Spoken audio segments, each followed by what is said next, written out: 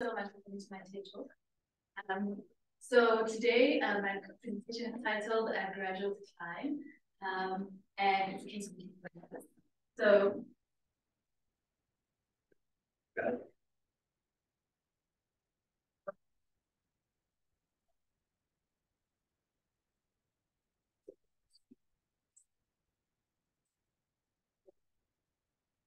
then how do I do it? Look at that. Okay. Thanks. Should. Yeah. Okay, so the case was inspired by a sample we received from Moepeng about a 43-year-old Mrs. M, who was a international. She was known with hypertension. She was on hydrochlorothiazide and naloxone. She was HIV positive, and she was diagnosed in 2015. So she was on lamivudine and bicarbonate, and she was changed now a week before her admission to TLD. She had a CD4 count of 594 and a viral load of 6. So upon presentation, the family that brought her to the hospital reports that she had one syncopal episode, and that was a few days before her admission, and she'd been confused and had decreased global power. So they said after that episode, she never returned to baseline. Previously, she was going to work, she was completely normal. After that, she never returned to what she was before that. Just in terms of background, she was seen at the neurology clinic over the past 2 years with a history of rhythmic myoclonus, they said, of the upper limb. So she was being treated with sodium valproate for this, and they said 1 month prior to her presentation now, they said the symptoms had gotten worse and the doctors had added another tablet, which was clonazepam, to her medication, but the family said it was really helping.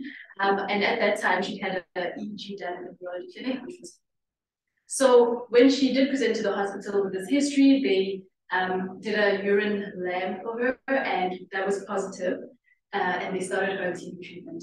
So they did a TB gene expert, which was negative. So at this stage, our differential diagnosis is quite wide. So the patient was presented with neurological symptoms, and on that differential included was the TB meningitis, progressive multiple myelopathy. They included things like SSPE and rabies, and then we did some investigations. Okay, so in terms of some of the imaging they did a CT brain, which was globally normal. She'd had no basically lesions or signs of respiratory pressure, and they did an MRI eventually at some point, which showed an inappropriate reduction in cerebral volume and periventricular white matter.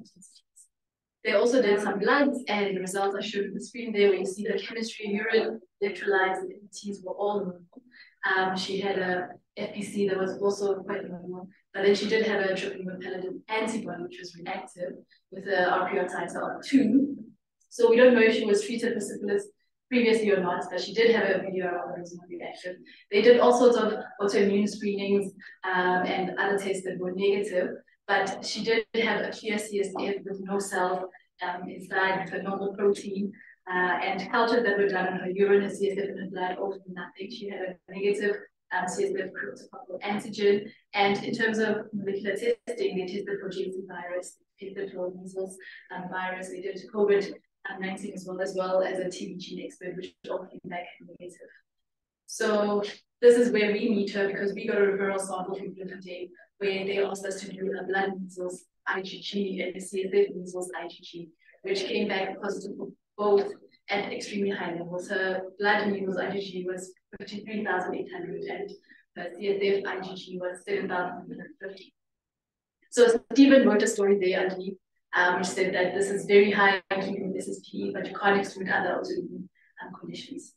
So they also did oligoclonal bands on the CSF as well, which were also positive in CSF, but she had no bands in serum. This is also can be indicative of conditions like multiple sclerosis, SSPE, neurosyphilis. So now we come back to our differential diagnosis. Try and narrow it a bit. I don't know if anyone wants to speak. Probably a virus. So top of the list is SSPE, because it seems like everything's pointing in that direction. But we do also have things like subacute measles, encephalopathy, also known as measles diffusion folliculitis, TB meningitis, and then neurosyphilis is still in the mix as well.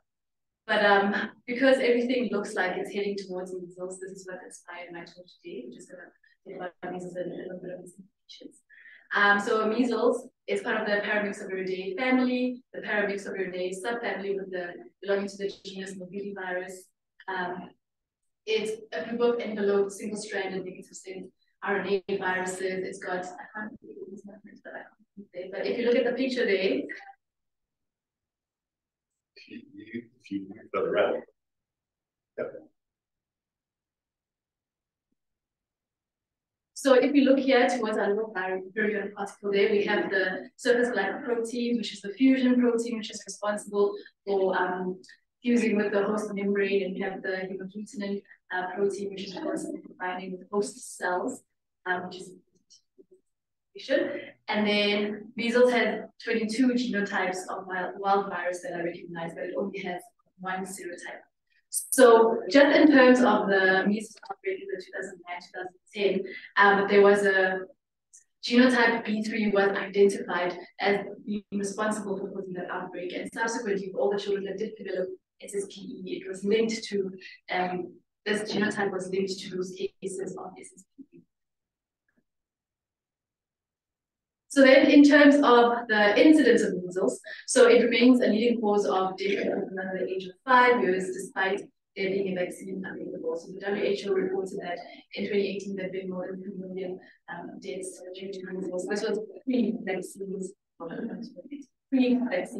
that had been up to 2 million cases deaths due to measles.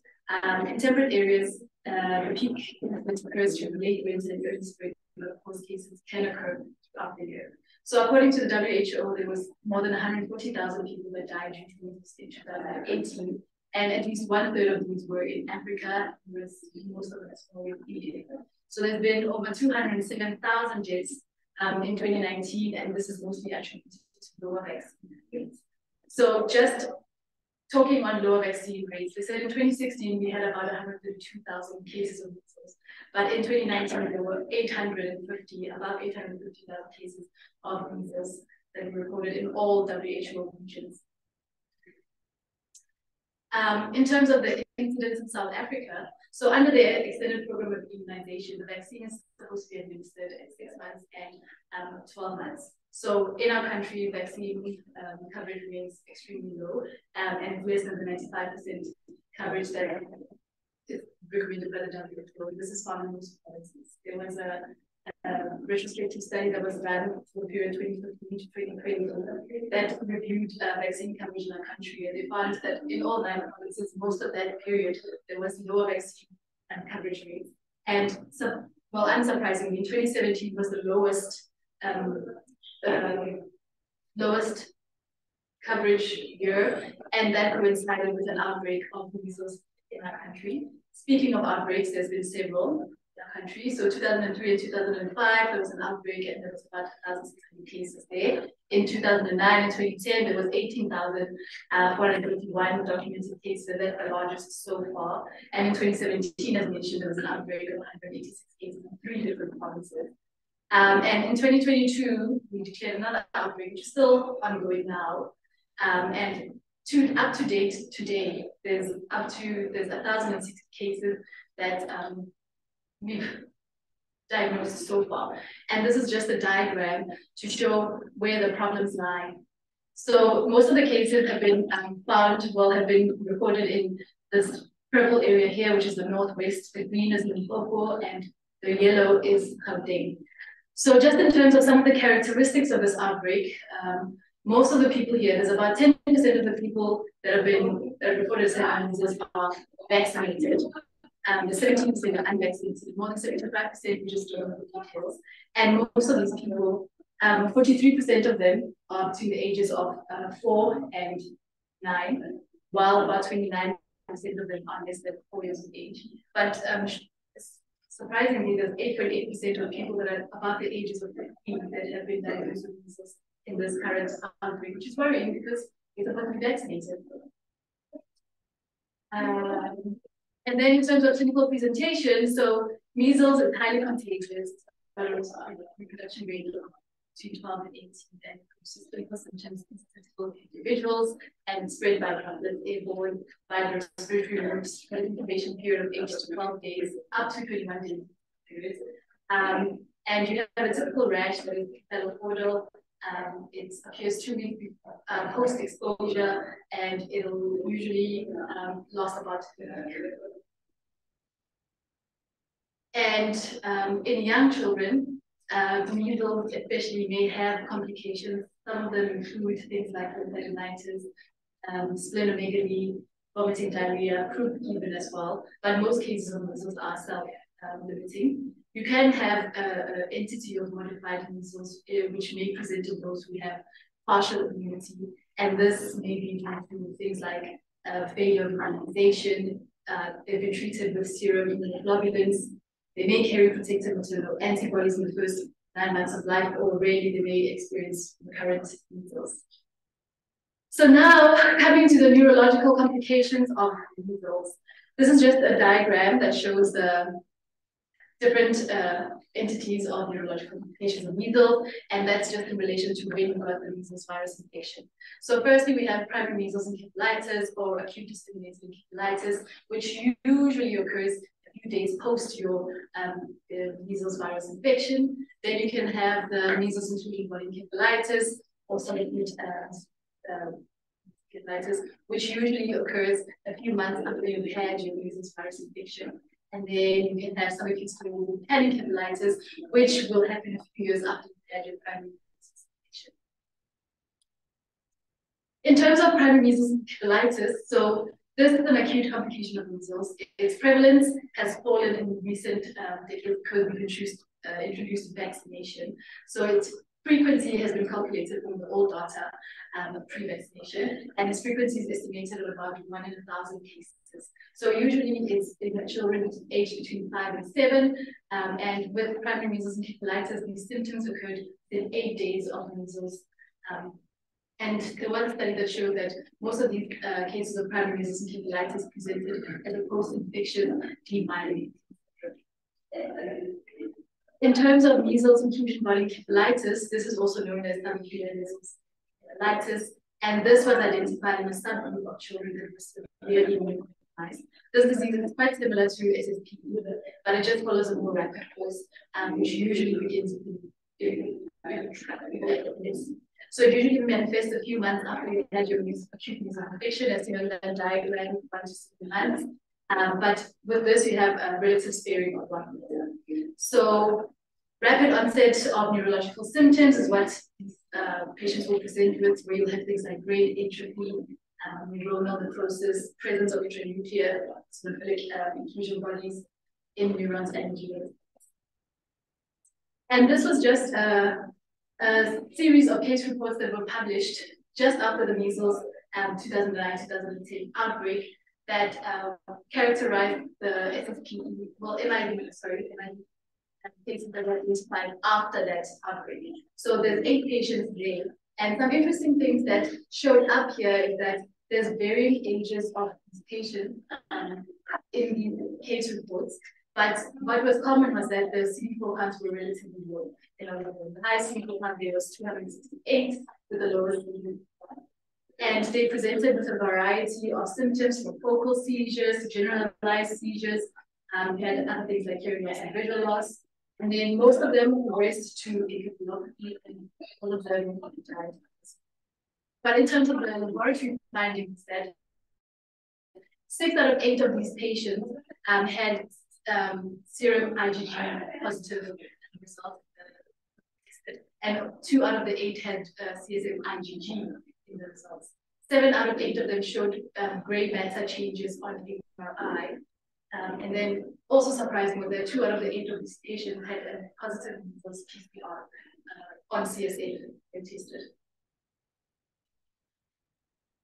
Then we get to subacute sclerosing encephalitis. So this condition here was first recognized in 1993, but with the introduction of immunizations, it disappeared. But now that we have the rise of the anti-vaxxer, is reappearing again. This condition is you have a persistent effective measles virus that infects the brain, and it usually presents a few years after the initial infection with wild-type virus, and it follows a slowly progressive course as opposite to MIP, which is a bit rapid. In terms of the epidemiology, it's globally it's unknown because it's quite rare and everyone keeps dying.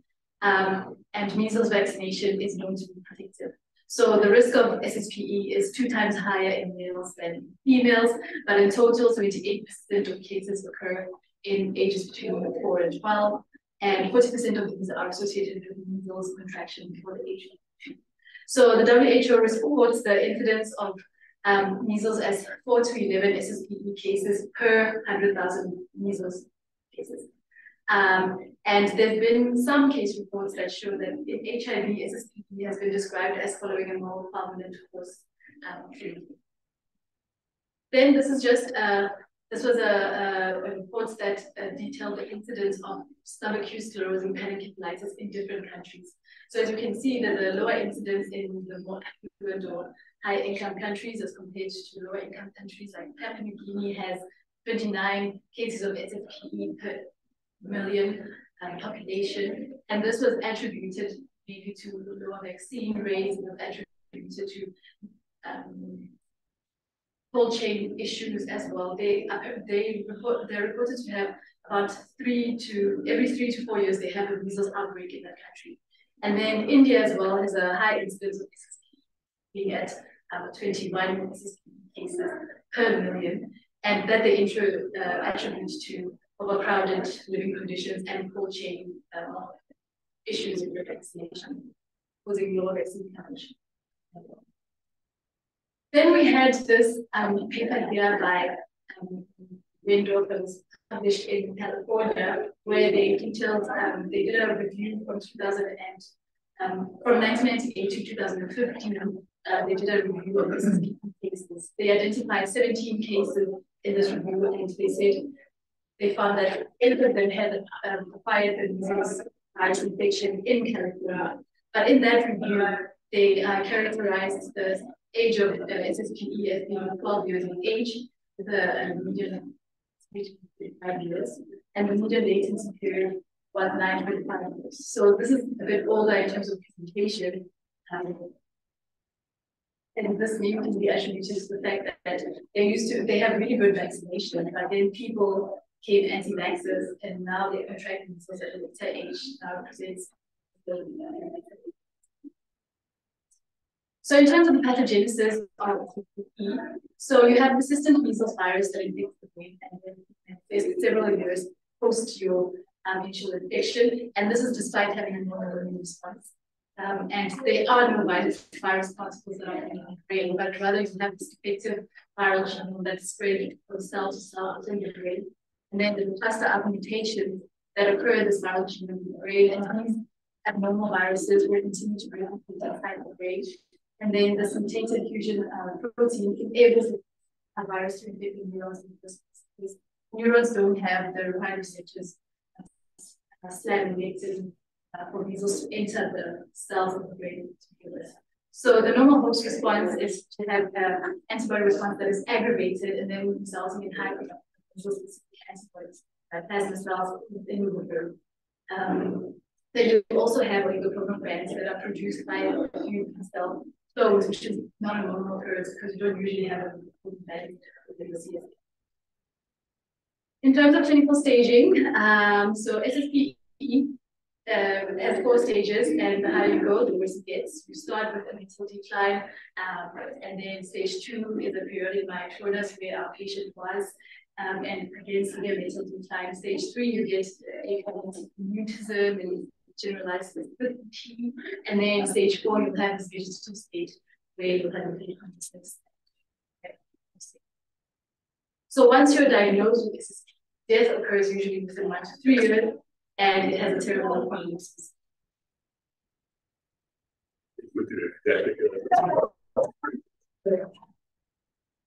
So the diagnosis is made using the assistance of the Dickin criteria, and this is based on a few criteria, yes. So you have clinical, which is about the progressive mental decline, the generalized myoclonus. You'll have the EEG, which has periodic EEG changes, things that now.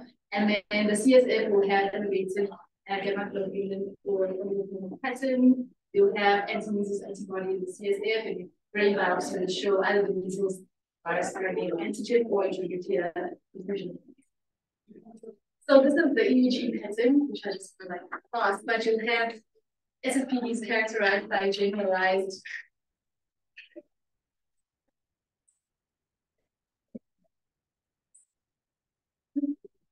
generalized periodic complexes of discharges, and you'll have also these periodic complexes consist of generalized synchronous bursts of sharp, slow wave discharges, and these are polyphasic and usually last 0.5 to 2 seconds with high voice, which is a picture of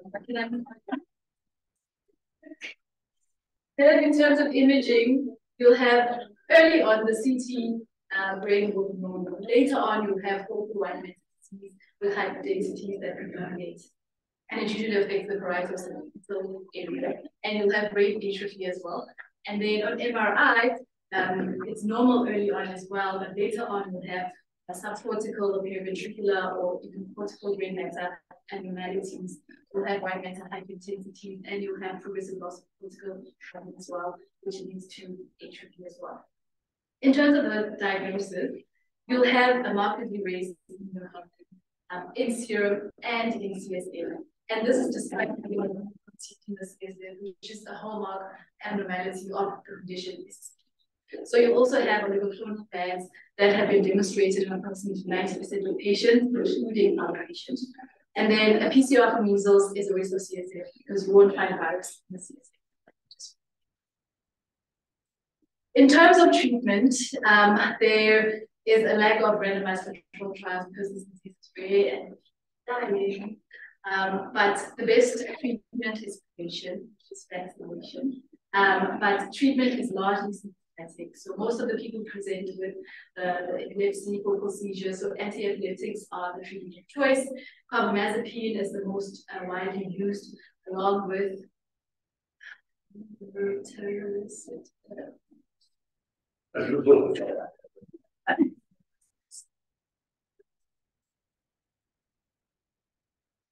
There's an antimicrobial. But some antiviral agents that have been tried include isoprinosine, which is it is the first antiviral agent used, but it's used for its immunostimulatory effect. It hasn't proven to be very effective at all. There was reports that have been done where in some patients, there were 4 patients that showed that it prolonged their death by 2 to 4 years, and then they died anyway. Other than that, it showed no benefit. Interferon alpha has also been used. What prolonged their life? Interferon